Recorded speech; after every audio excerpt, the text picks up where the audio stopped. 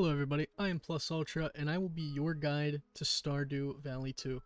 Now, for this video, we have something that has taken me quite some time. For quite a while I was working on this, getting every single one of the rainbow treasure pods from the first area, and I'm going to be showing you where every single one of them is today. Now, there are 14 here. Unfortunately, I don't know exactly what's in all of them, but at least you'll be able to get all of them doing this. And I've also made a quick picture guide that will show you everything you need to know as well, which I will put up right now. With this picture guide that you have up, it should be pretty easy to be able to find all of them, but if you can't, I will be using this video as a way to show you where all of them are. So, on this picture, there are 3 different colors. Red are caves, and the tail of the red circle is where the caves start at. Yellow are places that will probably require some jetpacking or some advanced parkour movement, and green are places where you can just walk there and get them for free. So, we're going to start. I'm probably going to do this just no editing. We're just going to send it and go. So, to start, let's go to the place where you unlock the second transporter of the sandy area. There are 2 of them right here, one of them being in a cave, and the other one being out in the open. The only reason I'm doing this no editing is just so you can follow my steps and get all of them in one take, just like this. It is possible you have a few of them. I mean, some of them are very easy to find. Some of them are a lot more hidden than others. So you want to go past all of these violent and mean slimes and come down this hill right here. Jump across this, and then jump across this. This is where you're going to find the first treasure pod, right here. This one does not require a jetpack, however a jetpack will make it easier. If you follow the cave out, next we're going to need to get onto this pillar up here. You can jump from it right here, or if you want to make it easier on yourself, you can walk back up out and jump from over there. However, if you jump around to the back, this is where you're going to find the second treasure pod.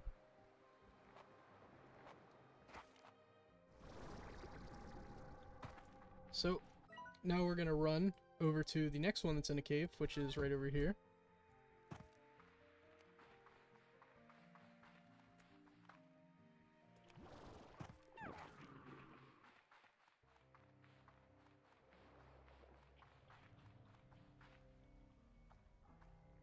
You will need 1 tabby plort to open this door, and after you open it, the treasure pod will be sitting right here on the shelf.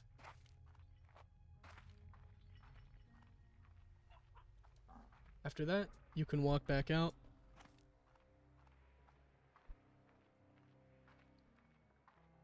And we can come around here.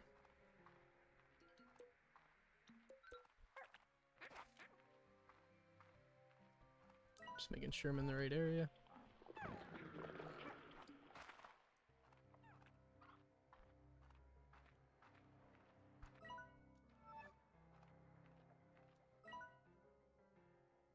Oh, I passed it. So once you come through here, take a left instead of my right, and once you drop down, there will be a very large boulder right here. It kind of makes a circle that just points you right to the treasure pod. Now, if you turn directly around, jump across here, follow this circle all the way back, you will get to another green one that requires no jetpack. However, if you then jump up to the shelf right here with your jetpack and then keep walking back past the teleporter, jump up on this rock, and then jump up right here, you'll find the next treasure pod.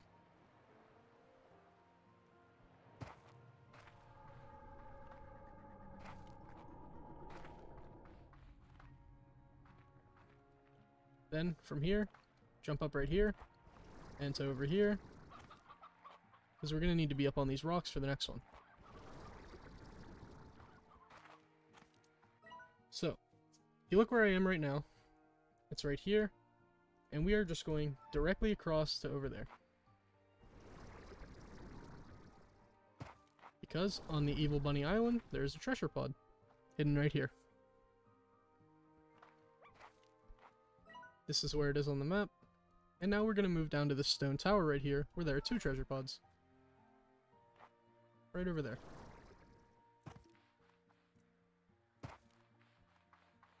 The first one, you may be able to get without using your jetpack.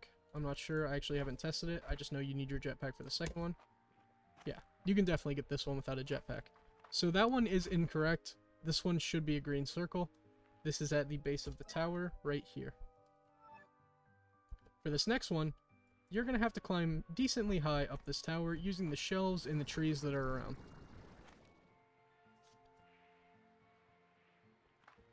So if you just keep circling it for a while, you will come across the treasure pod.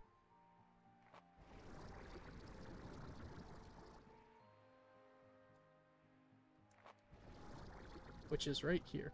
It's almost directly above the one down here. It's just up here on the shelf, so it's going to require a little bit more to get to.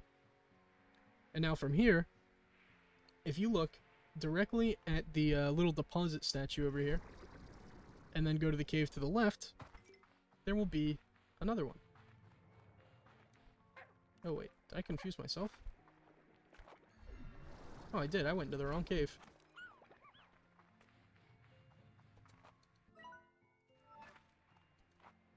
Sorry. The cave entrance is down here on the beach. They're just too very close and I had it marked wrong on my map.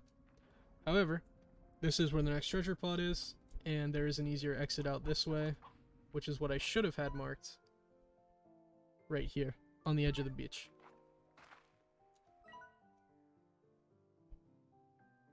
So, if we continue down to this sandy area, you'll find one treasure pod.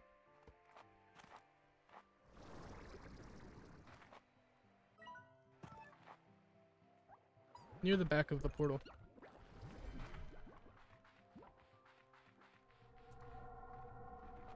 So, what you want to do is drop down right here, directly behind the portal, and you'll have another treasure pod.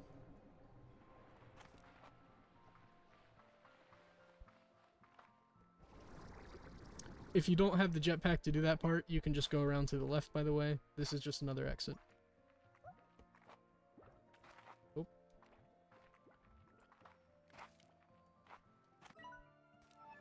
Okay. So we can go around the patch of ocean right here. Get to this green thing, and then drop down. Turn around. And come right down here. And there should be a cave with another treasure pod in it. Turn back around and come back to where you just dropped down and jump up onto these rocks over here. Sorry, over here. And there will be another treasure pod hidden in these bushes over here. And now finally, for treasure pod 14, which is just probably the easiest one. Once again, go to the portal, and it'll be behind it. So we come over here, and we drop down, walk around this little circle right here, and there it is. So, with that, that is every single Rainbow Treasure Pod location in the Rainbow Fields. I do plan on making videos for this one and this island. However, on this one, at the time of this recording, I'm only at 21 out of 24, and this one I haven't even started on. But as soon as I finish those, I can guarantee you I will start making the videos and the picture guides for them.